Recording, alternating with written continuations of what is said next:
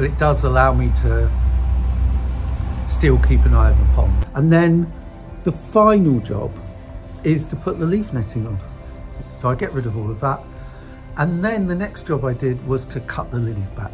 Pond vac whilst I'm in the pond, because it's just easier to get into all the nooks and crannies.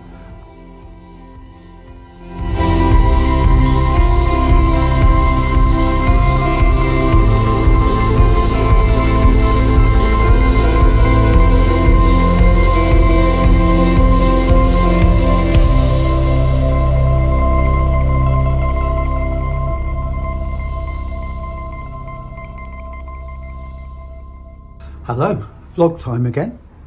I apologise right from the start. I've got a lozenge in my mouth as I talk. I do apologise, it's a bit rude, isn't it? But I've got a really sore throat. I've just recorded some narration for episode 114, which I'm going to edit alongside editing this one. And I've got another video I've finished editing that I've scheduled to release. I'm churning them out. It's amazing. Not getting a huge amount of views, but I'm enjoying it, and that's the important thing.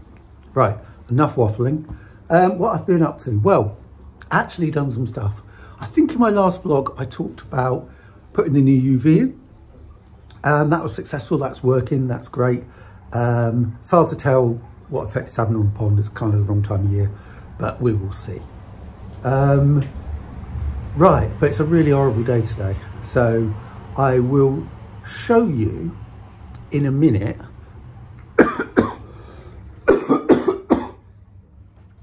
as predicted,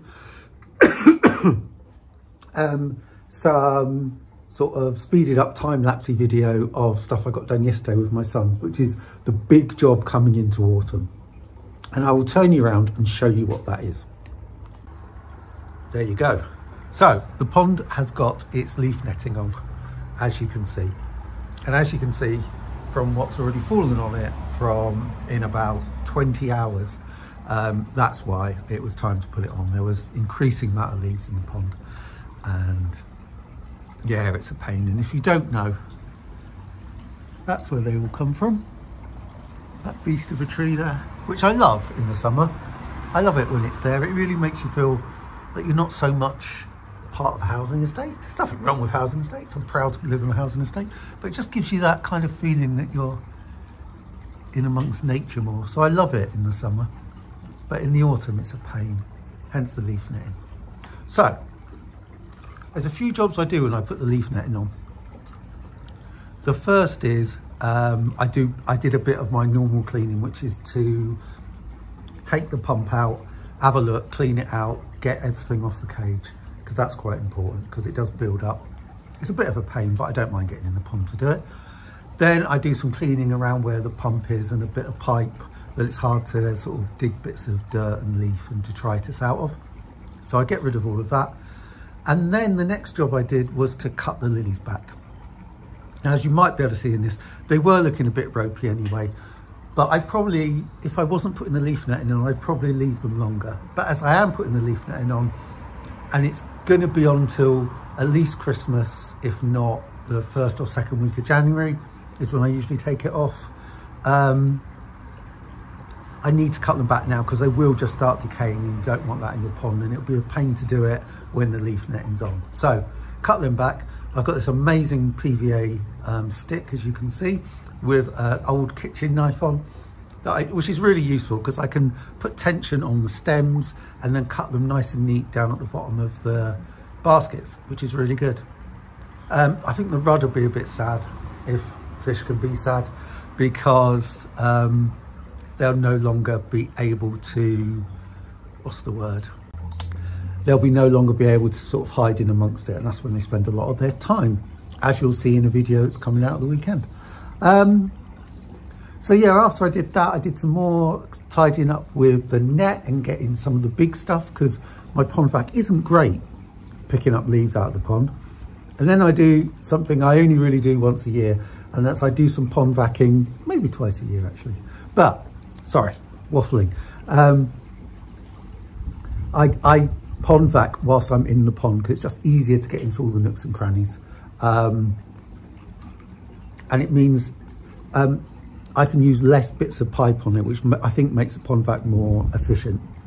because when I'm pond vacuuming normally I have to have all the pipe on, reach into the back of the pond, and it doesn't work so well.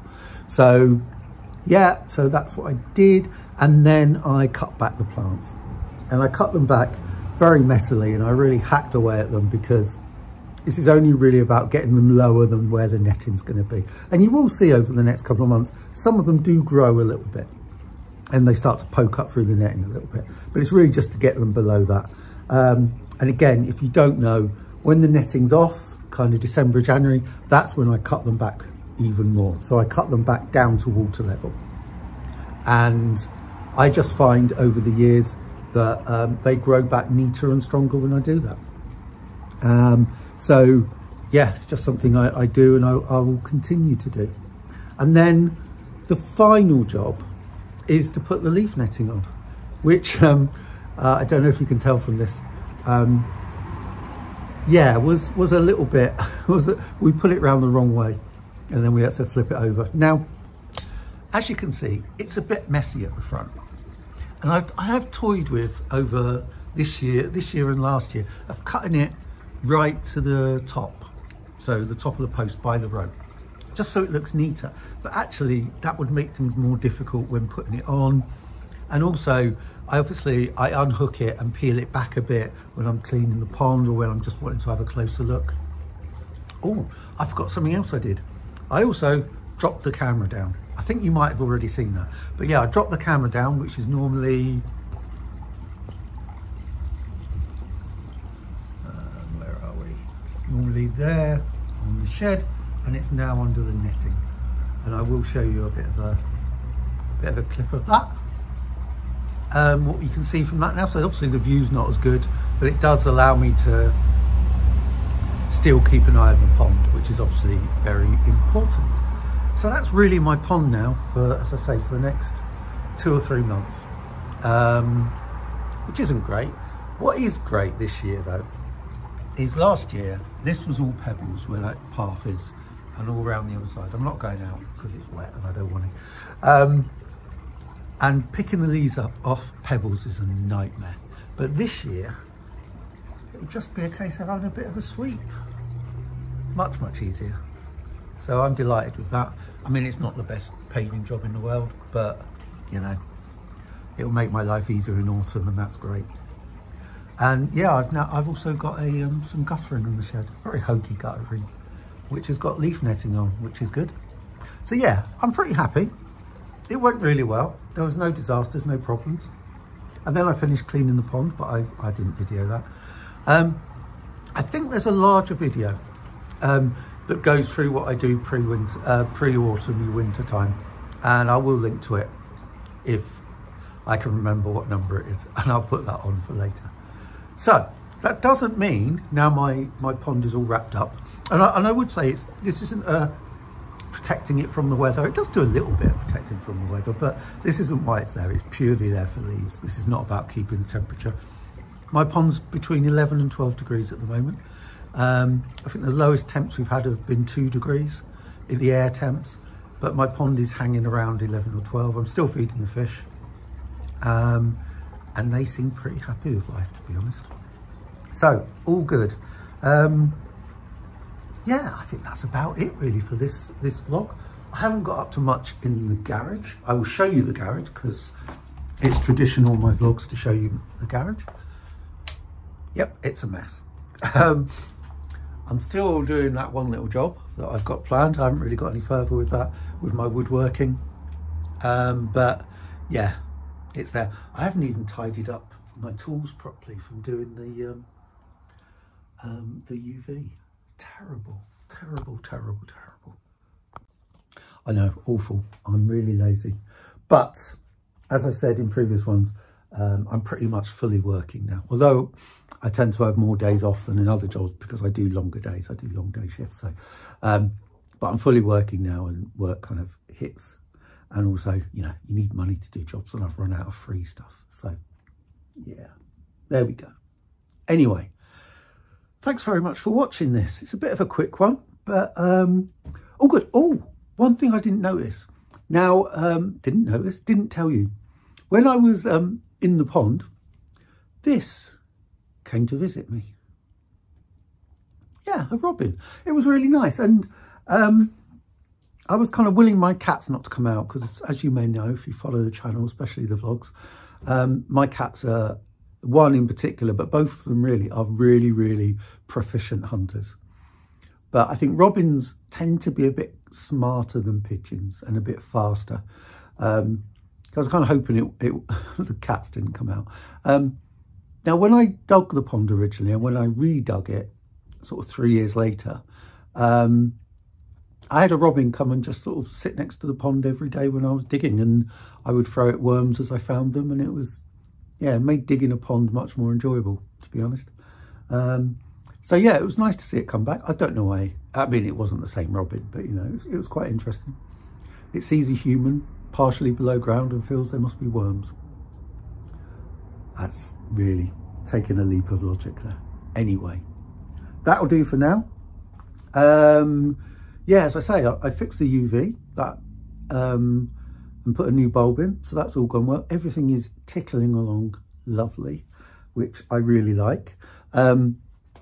If you don't know, what I really want for my plan for the next, I don't know, 3 years of this pond is to do nothing. Do nothing in terms of developing things or anything. I just want this pond to just mature. I want the filtration to mature. I want the fish to mature. And I just want it to just cruise. No disasters, no problems. Now, I would hope in the future, maybe I could afford some shinier new filtration that would be less manual labour to clean. But yeah, that's a little bit pie in the sky. But I just want this pond to just mature.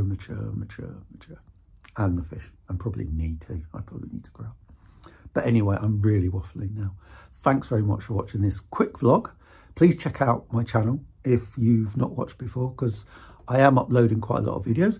There's kind of broadly 3 different types. There's episode videos, which tend to be in more detail and have more information in them.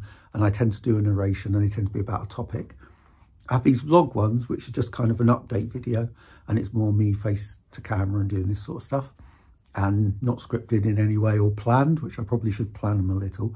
And then there's long clip videos, which tend to be at the moment underwater videos. So it's just looking at the fish, not really with any sort of analysis, although I might do that kind of video over time. But they're just if you like watching fish underwater, looking cool. I do. So yeah, so there's broadly speaking 3 of them coming out at the moment, and I think that's quite a good way of doing it and separating them out. As you may know, I'm on the road to 1,000 subscribers, and at the time of making this video, I am at 960. So I am 40 away. Yeah, I think I was a bit quick that time. We shall see in the edit. I could pause me, slow me down. It's all good. Yeah, so if you like this video, please like, please subscribe, please comment, please share, all of that. And thanks again very much for watching. And I will see you next time.